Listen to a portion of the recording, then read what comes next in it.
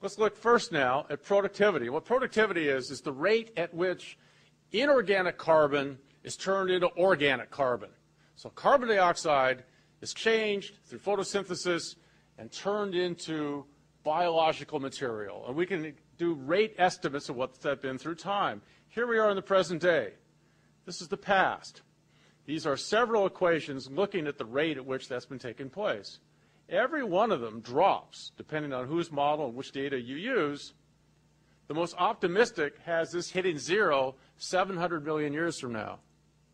The most pessimistic has it dropping to zero 400 million years from now. When it hits zero, this means there will be no longer plant life on the planet. It means the biological productivity is stopped. This is the end of the world. 400 million to 700 million based on these models. By averaging all of these, we're seeing some optimistic, some pessimistic. But one of the interesting aspects here, it suggests that not only is it dropping, but it has been dropping, probably since the Cambrian explosion.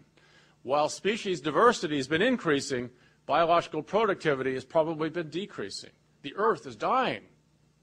We are dying. Well, everybody in this room is dying.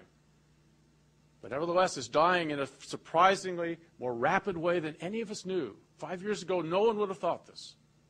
This planet is dying. Just get off. What affects us, and why is the loss of carbon dioxide so important?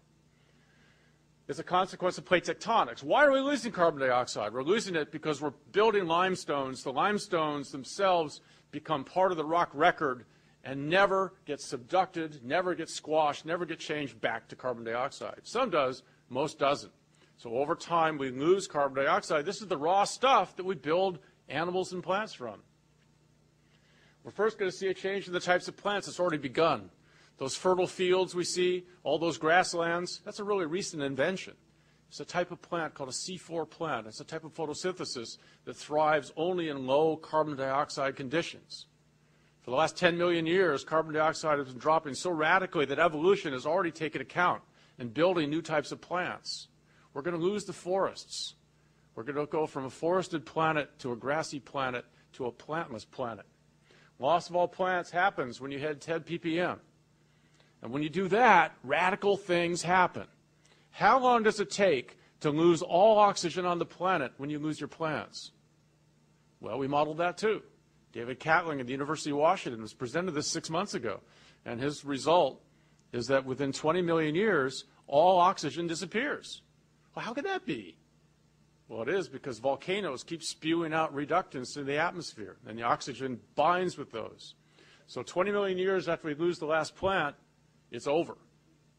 That's it. Animals die out totally.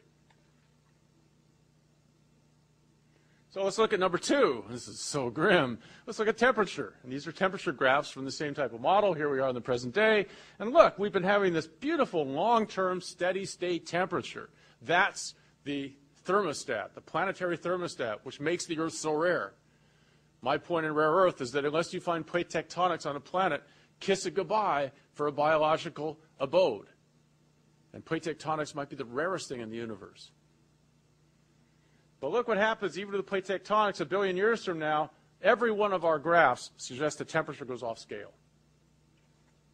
As it goes off scale, it starts killing things. These are the heat limits for life as we know it now.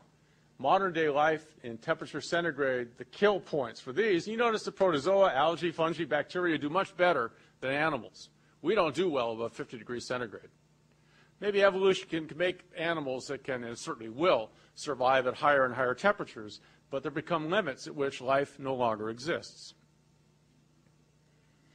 Now, one of the real curious aspects is when we began doing the physics of enlarging or heating planets is that at 70 degrees centigrade, an awful thing happens. You lose your oceans. And the oceans on the planet don't boil away. We don't have to get to 100 degrees, but in the upper atmosphere, they start dissociating. Water breaks down.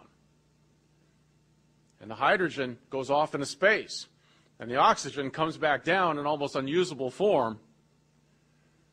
And we start finding complete loss of the biosphere at this particular point.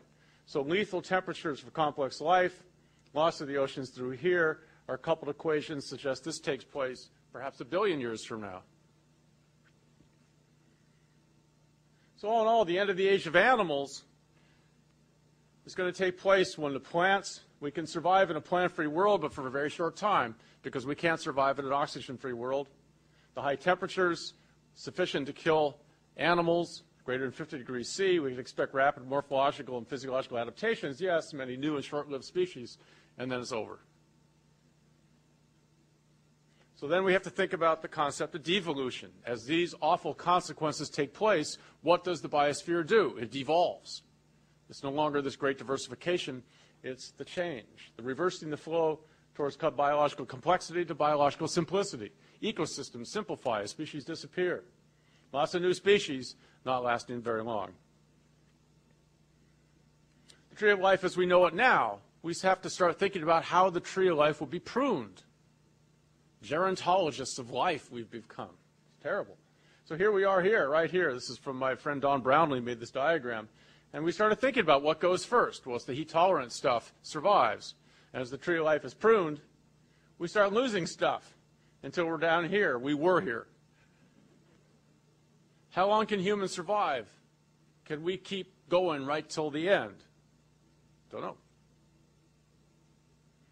Here's a view from my friend, the great artist Alexis Rockman, and his portrayal of perhaps life near the end of the age of animals. And we still have a human footprint here, so we're hopeful. But the whole aspect of this suggests to us that we are in this brief moment. We call it the age of animals. And the age of animals is because of this rising temperature, because of the drop of carbon dioxide, sandwiched between the great first microbial age and the second microbial age. Because once animals are gone, we go back to this. Now, the end of the world may take place, in my mind, when animals go away, but it's certainly not the end of life. Earth goes on for billions more years, no oceans, but deep in the rocks, we probably still have microbes. We know, this is from a basalt at Hanford, this has been enhanced. Each of these red little blips is a bacteria taken from 2 kilometers deep. This is the deep microbial biosphere that Tommy Gold first talked about. This is what life will be on planet Earth in these days. It won't be on the surface, but our planet will still be alive in its deep catacombs of basalt, areas where water is not yet dissolved away. And for billions of years, this takes place. But there's always an end to everything, and this will be the final end. This is the age of the sun in billions of years. So about 7 billion years from now, the sun gets very large, very fast. The sun's brightness here, relative to now, goes up in a series of spikes to 1,000 times as bright, and 1,000 times over and over and over 500,000-year cycles. And it expands very much in size. It goes red and expands out to the orbit of the Earth, just about where the Earth is. So it's not quite known if the expansion eats up the Earth, but the Earth is so close to it, the Earth becomes tidally locked and just gets baked out of existence. That's the end of the world. Well, it's another end of the world. That's probably the end of life. Is that the end of life in the solar system? For those of you who take a religious bent and like the concept of resurrection, when we get to 12 billion years after the formation of the solar system, there's one last hope for life in the solar system, and that's Titan. Titan is a big mess right now of organic chemicals. The Cassini mission is going to go by. Jonathan Lunin from the University of Arizona has championed Titan as the last refuge for life in the solar system, the last place where life once again can evolve. Because when the sun goes red giant, Titan is at the correct distance for the energy to make it a nice Earth-like temperature, allowing the presence of liquid water. It is upon Titan that for a very brief period, we could once again have life. This could happen for perhaps 200 million years, and then the red giant shrinks back down, we become a dwarf, and Titan life itself dies off. And that's all that's left. Well, this is kind of a grim message. And the problem is, when we look out in space, we see lots of these grim messages. M dwarfs are all over out there. There's lots of evidence of star systems that have gone through their life, have died off, and civilizations perhaps that were once there, animals that were once there, are no longer there. The message is even grimmer in some results. All that's hundreds of millions of years off.